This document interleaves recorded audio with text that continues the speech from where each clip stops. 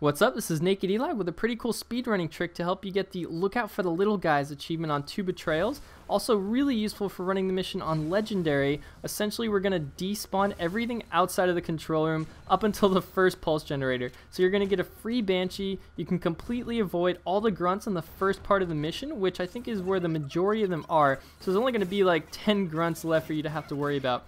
So right here, doing this on Heroic, just running past the side right there, you have to press this switch and press it again immediately when everything stops moving, just like there. So that's 2 presses at those exact time points, and nothing will be spawned out here except for that elite and that jackal right there.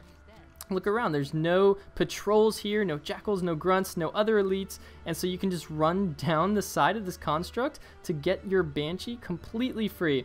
And there's a lot of different routes to head down, but I'd suggest using the sides of the walls. If you just hit the ground, you get really hurt just like that. So as long as you can survive yourself, then you get a free Banshee. You can run straight up to the front of it and access it, unlike in any other game where you have to go behind the Banshee to get in the driver's seat.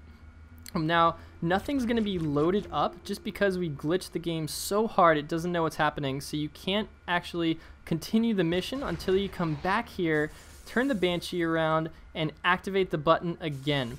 Now when you get back in the Banshee, fly up and get out of the way of those little grunties because you don't want to kill them. If you accidentally kill one, then you have to restart the mission. You can't just reset checkpoint.